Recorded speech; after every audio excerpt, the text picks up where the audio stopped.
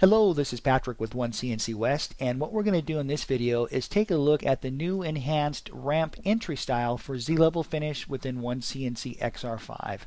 Now, the ability to ramp when you're using ZLevel finish has been around for a couple of versions, but OneCNC has made a nice enhancement to this.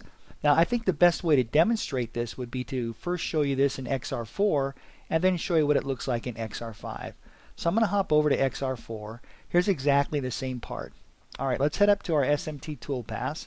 We're going to use ZLevel finish, and I'm using a 1/2" ball end mill. All this looks good.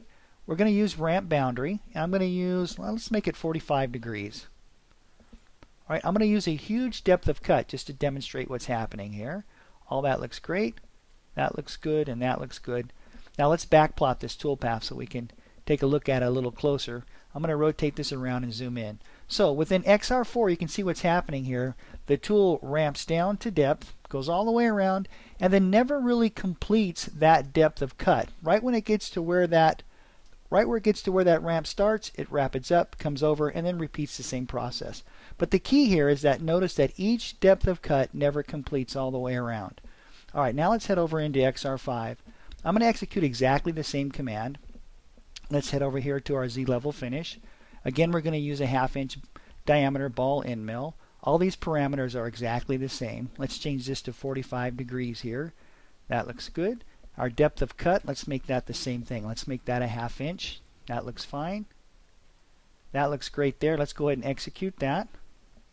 Alright, same thing here. I'm going to backplot this.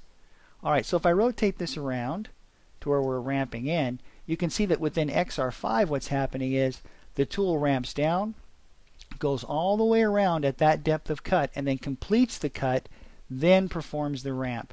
You can see there's no gaps, so let's quickly go back to XR4 really fast. You can see the gaps there. Let's go back to XR5, and you can see that there's no gaps in there. Alright, thank you so much for watching, and I look forward to seeing you in the next video.